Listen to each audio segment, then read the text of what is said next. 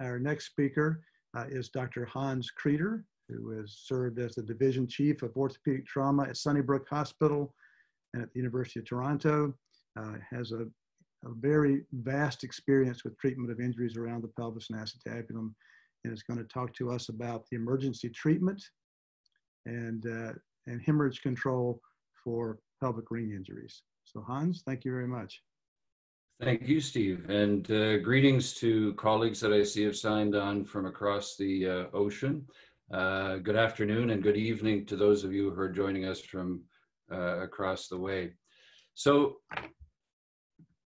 what I've been asked to do is to talk about the essentials of the initial management. And at the end of this talk, I'm hoping that you'll be able to understand your role as a trauma surgeon, an orthopedic trauma surgeon, in managing a trauma patient as part of a team, and to perform an emergency assessment of the pelvic ring and to control hemorrhage. We're not going to talk about definitive fixation. That's going to be later on, and Chip will start that after this talk. And to stabilize the pelvis provisionally. And this is all aimed at the early intervention that can hopefully save a life. So looking at this patient who is a 47-year-old crushed in an industrial accident, you can see that pelvic trauma is often extremely high energy. And over the majority of patients who die as a result of blunt trauma had a pelvic ring injury. And the early deaths are due to hemorrhage. And the later deaths, of course, organ failure and sepsis. And what can we do to mitigate this is the substance of the talk that I'm giving right now. And just to start things off, let's start with a little simpler case just to organize our algorithms and our thoughts. So here's a 37-year-old. She's involved in a motorcycle crash, and she's hypotensive. And, you know, what's our role in managing this patient? Well, our role is very simple. It's to look for pelvic bleeding, and when we find it, to deal with it. And so just have a look at that and in your own mind, think of what you think this patient is bleeding from in terms of the pelvis and how you would mitigate that. And we'll start how to look for bleeding. Well, some of you may have thought about looking for external bleeding, but many of you would have thought, well, I'm going to put a sheet on and I'm going to maybe put an emergency X-fix on or whatever. But don't forget to look for bleeding externally. Bleeding externally has to be sought. Sometimes there's blood all over the place from various other injuries. Look for open wounds in the perineum, the rectum, the vagina, and don't forget to log roll the patient at some point and look for bleeding posteriorly. And although this wound right now looks fairly innocuous, it's just a matter of a clot letting go before it turns into this. So when you see an open wound, pack that wound to stop any bleeding that's ongoing or that may happen as a clot that's sort of tentative there might dissolve and let go. Of course, internal bleeding is what we generally think about when we look at a pelvis that's open like this. This is an APC type of injury. And if it's an open pelvis, it really can't contain the blood. There's no tamponade effect because it just keeps expanding. And you can hide a lot of bleeding in a pelvis that looks like this. So the formula for a sphere is 4/3 pi r cubed, and for a cylinder is r squared h. As the radius of this pelvis increases, you get the square of the amount of blood that can be held in there. You've seen a slide similar to this from from Mark before, and you can imagine that if there's a fracture anywhere in that pelvic ring, and if that pelvic ring is moving around, it's going to bleed. And have another look at this patient of ours. And you can imagine how much disruption of those vasculature, of that vasculature there is. And one of the things that happens when you've got a moving pelvis is it can't form a clot. Things are moving around, you can't form a clot, and it's going to continue to bleed. And just remember that every single pelvis that has an injury is going to bleed to some extent.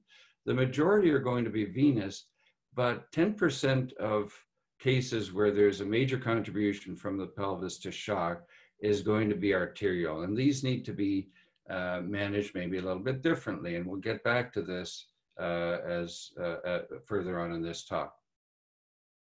So how do we identify a pelvis that's at risk of major venous bleeding or arterial bleeding?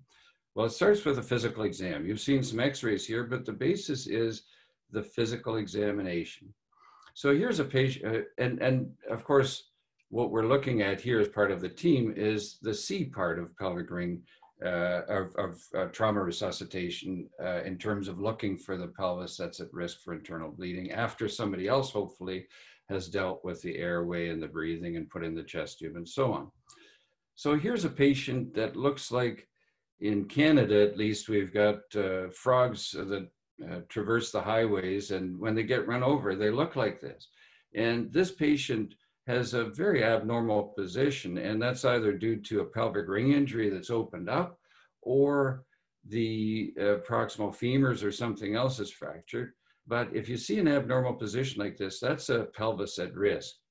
If the pelvis moves when you examine it, then that's a pelvis that's at risk for bleeding, because again, you're going to have disruption of those vascular structures.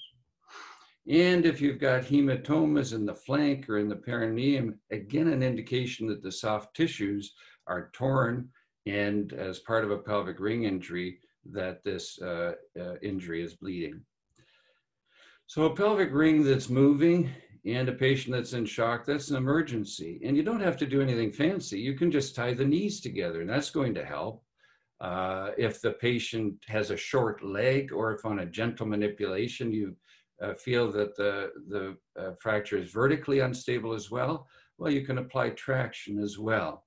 Now, we don't advocate doing an aggressive examination to see if that pelvis moves vertically, because again, you're going to disrupt blood clots and potentially nerve roots as well. But these are the principles. If there's vertical movement, you might want to add traction. Most of you probably use some sort of commercial binder, and the old folks like me prefer the sheets, but they're not really so much available, and the paramedics put these on the field, so we have to deal with them. But if you are one of those places that uses sheets, this is a slide from Chip Rout, and you can see the nice reduction that you're able to get. And the beauty of this is that you can cut holes in for your arteriogram or your angiogram if needed. You can cut holes into this reduced pelvic sheet and put in iliosacral screws or whatever you need. And the general surgeons can usually cut into the top of it and do a laparotomy. But again, it's almost, at least in our center, historical, because everybody comes in with a binder. So what's next? We've recognized the pelvis at risk, at least for venous bleeding. We'll talk about arterial in a minute. And we packed open wounds. We've immobilized the pelvis that moves with either a sheet or binder or traction or a combination. So what's next? Well, continual reassessment is key to managing a trauma patient. And the next stage probably involves doing some imaging. So far, all we've done is a physical exam, and we can do this in minutes in the emergency department. So you've seen a talk from Mark, an excellent talk about radiology, and we certainly won't go through that. But these are the images that we usually want to get when we're planning for the next stage. And one of the things that I think is important to do, especially for the younger learners, is look at this pelvis and just formulate in your mind what's going on. And then bear with me, look at the spinous processes and, you know, sort of think about where the rotation of that pelvis has gone. And you need to explain why this area looks widened here when, you know, this and this look widened here. So having that symmetry and trying to understand why things look the way they do in the front can often lead you to other injuries, as in a simple pubic ramus fracture, high pubic ramus fracture on the left side in this case. Here's a patient who has an AP pelvis, and it looks pretty dramatic, but the way she comes in with the paramedics bringing her in the binder looks like this. So often you can see, if you have the luxury of seeing an injury film in an outside hospital, you can see more of the amount of displacement and the severity of the injury than you may appreciate once the binder or the sheet is in place. You've seen these inlet-outlet views, and this is the inlet view and what to look for, the outlet view. And the CT scan is really important if you're going to do any kind of surgical planning. And you look at this and you might want to know, well, if you're going to do a resuscitation screw, which we'll talk about in a minute, or an urgent fixation with a C-clamp at the back, well, is the other joint open, or is the fracture such that you couldn't possibly safely put a C-clamp or a resuscitation screw without reducing that fracture? So these are important when you're doing the next steps of treatment beyond a sheet and beyond traction. So what are some of those options? Well, here's a case of Dave Stevens that he put the C-clamp on while the patient was having a laparotomy, and this stabilized the pelvis so that the general surgeons could deal with it. So this is one example, the C-clamp, of urgent stabilization beyond a binder and traction. This is a picture of Chip Brown, a very nice picture showing the cut in the sheets and putting a so-called resuscitation screw in that can be done with the sheet holding the pelvis and then getting a final reduction with the lag screw, as you see there. So these are things that can be done urgently if you have the expertise and if you have the equipment available. But you know, this patient could have been kept in the sheet potentially as well. So here's my patient, and you can see there the reduction, pushing the left side, or pulling the left side down and pushing the right side up, and putting an external fixator on through the anterior inferior iliac spines and applying traction on the left side. And you can see the tension sutures there from the laparotomy that the patient had. So what are the corridors, or what types of external fixation can we do? Well, we like the anterior inferior iliac spine corridor, or the supraacetabular corridor. It's a little bit biomechanically better than the iliac wing, and it controls the pelvis, at least in the rotational pelvic deformity, in the plane of displacement. That is, if it's open, an APC type of injury, then it is really in the plane of pulling that together and closing it down. And here are the fluoroscopic views, the obturator outlet view, and with a displaced pelvis, it's difficult because the iliac wing may be open. So again, if you've got a sheet or something that holds the pelvis reduced, it's a little bit easier to get the pin in the right place. This is the supraacetabular corridor, but there's nothing wrong with aiming the pin down into the sciatic buttress or into the area of the sciatic notch, as long as you don't go too far. So the dangers here are if you go too lateral, the lateral femorocutaneous nerve, sensory nerve, the hip joint if you go too low, and it's easier to go too low than you might think.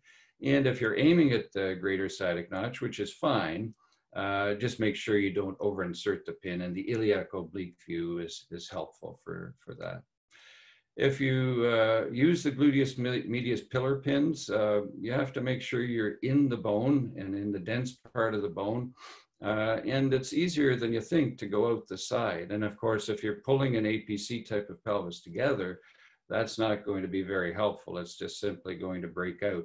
So if you are going to err on an APC injury and you're using the gluteus medius pillar pins, you might want to err on bringing it to the inner table so that it's not going to break out as you reduce that pelvis. What else can we do? Well, when should we consider such emergency fixation, or should we just leave the patient in the sheet and traction initially? Well, for us, it's often if the general surgeons are planning a laparotomy, they don't like the binder, they don't like the sheets, so we tend to put on a C-clamp or an external fixator or something like that, and we can do that fairly quickly while they're scrubbing to get ready to do the abdomen. It's better to do it before in most cases, because that way the general surgeons have something stable to work with, but it requires some communication with your general surgical trauma team. And if you're transporting the patient, if you're in a community setting and you're going to transport that patient, maybe it's reasonable to put on a more a frame or some more provisional fixation rather than just a sheet, but you can certainly transport a patient in a sheet to another institution if needed, and you just have to keep a bit of an eye on the skin.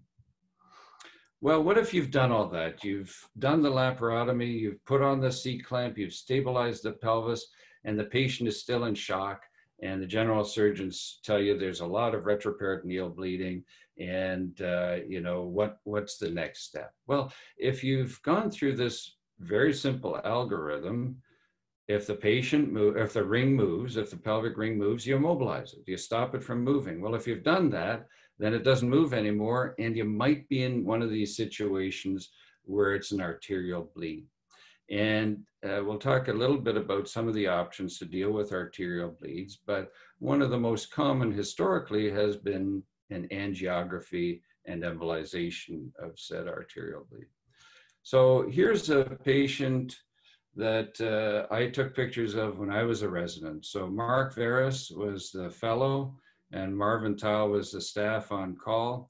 And this patient came in and had a massive bleed, as you can see on this. This isn't a CT angiogram. This is just an old-fashioned angiogram. And what was remarkable to me as a resident at the time was the butt hematoma, the buttock hematoma was expanding before our very eyes. And this was a branch of the superior gluteal artery. So if you see an expanding buttock hematoma, that's a sign of some fairly significant serious bleeding. This is the same patient, and you can see the bladder is displaced by that blood on the cystourethrogram. And again, that's a sign of fairly significant bleeding in the other side of the hemipelvis there. And we've talked about, you know, the buttock and perineal hematoma, but this is a different patient, and Dave Stevens written about this and others. If you see a blush on a CT angiogram, that's usually a sign of some fairly significant arterial bleeding. And of course, we're talking here, the most significant hint that you might have an arterial bleed is if you've got a non-responder to immobilizing the pelvis with a sheet or traction or both. Well, one of the things, if you're in the operating room, for example, already, and general surgeons notice retroperitoneal bleeding, one of the options is pelvic packing. And we used to do some of this here at Sunnybrook, and in Denver, this is a very popular thing, and it's somewhat institution dependent. But pelvic packing is putting those large lap sponges in and really trying to occlude the venous, but perhaps also any arterial bleeding that there might be, which means that you're really packing that area quite tightly, that retroperitoneal space. Another option is Reboa, and that occludes all of the arteries below where you've got the balloon inflated, except for the collateral flow. Very effective way of eliminating the bleeding, but again, institution dependent. So final thoughts on the emergency management of the pelvic ring that's at risk is it's a team responsibility to warm the patient and give them fluids. You saw earlier on that patient with the externally rotated hips. You know, that patient needs to be covered. They need to be warmed and given warm fluids. And sometimes people forget in the trauma resuscitation frenzy. Your job as an orthopedic trauma surgeon is to pack open wounds, bring the legs together, tie it with a sheet, apply traction if you think so, and that can be done immediately just after doing a physical examination. And then maybe after imaging, you can do external fixation, a resuscitation screw, or some other sort of fixation. And if there's arterial bleeding, if there are positive signs such as we've talked about, or if it's a non-responder, then you've got your options of angiography and embolization, maybe pelvic packing or Reboa, again, depending on your institution. And the important thing is to keep reassessing that patient to make sure that they're improving and that you haven't sort of missed anything. This is a patient that was hit by a subway train, and sometimes you will just fail. The paramedics are bringing in patients from the field now that are very, very extremely injured.